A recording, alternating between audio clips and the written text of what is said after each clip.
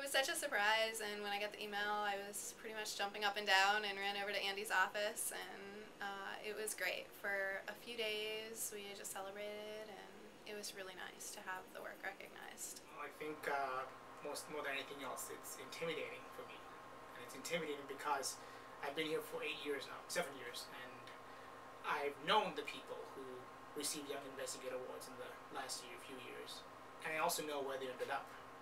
And when I see where they've gone, that really scares me, because I've never seen myself as being anywhere close to where they're. Tremendously honored.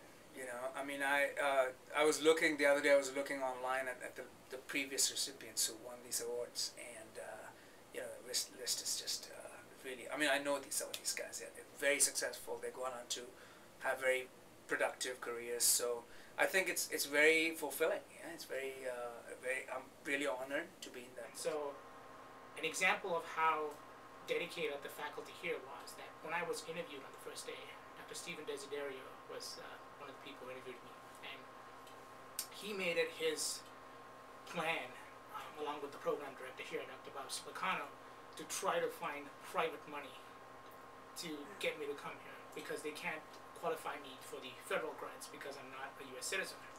And so I actually came. So I interviewed only here. I didn't try for any other postdoctoral positions, and I got in, and this is what I wanted to do. Right, it was actually why Hopkins, because this is where Craig Montel was, and so that's what it is. The one thing that set them apart here for me is they just seem so down to earth. It actually was very easy. They were so smart, and they were doing great work, but it was so easy to talk to them. And they seemed like normal people that had lives outside of work also, which really connected with me and sort of set them apart from the other faculty at other schools.